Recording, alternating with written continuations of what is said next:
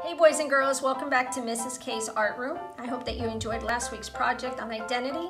This week we'll talk about diversity. 1 Corinthians 12:12 says that although we are all different, we are one body of Christ. Just like the ears can't do what the nose does and the hands can't do what the feet do, in the same way, red can't do what yellow does, yellow can't do what blue does. But when we mix them all together, we can create something beautiful. For this project, you'll need thick white paper, shaving cream that's foam, you'll need baggies, and food coloring or acrylic, either one. Of course, you'll need a good attitude. Let's get to creating. Okay, for this project, we're going to start with 3 baggies. They're regular Ziploc baggies, nothing fancy, and our goal is to blend our primary colors into secondary colors.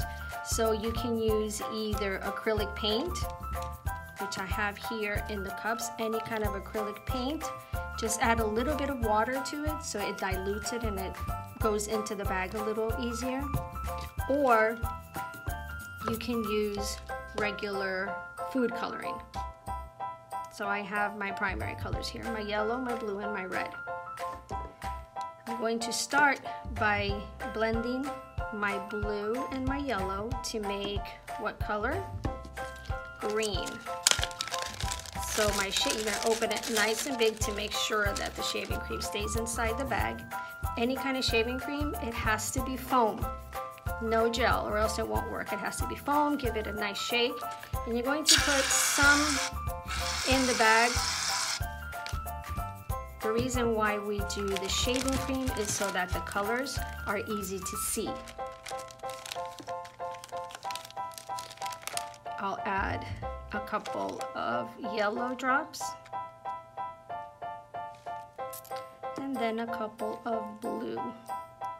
Now remember, these dyes stay on your clothes, so you want to be careful. Maybe wear an apron when you do the project. It's like a science experiment.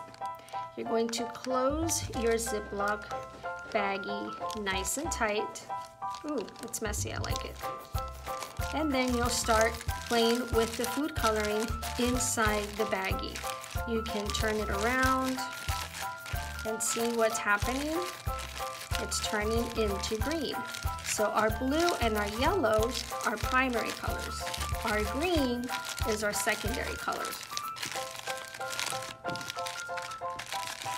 Now if I wanted to open it and add a little more food coloring, I could, or a little more paint, I could, to make the colors a little bit brighter.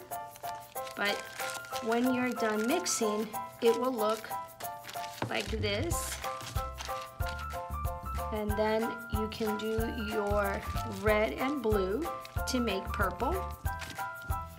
And then finally your yellow and red to make orange. These are fun because once you're done mixing, you can actually, let me move this out of the way, paint on a white sheet of paper.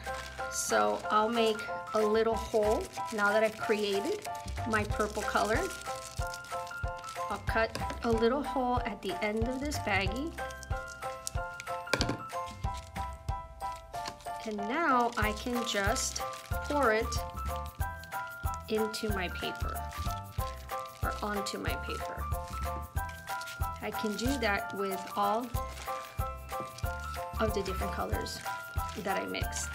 You can, with your finger, you can paint with it, or if you don't want to use your finger, you can use a popsicle stick and you can keep blending your colors. And when it dries, this will look puffy and it will be all different colors. Have fun!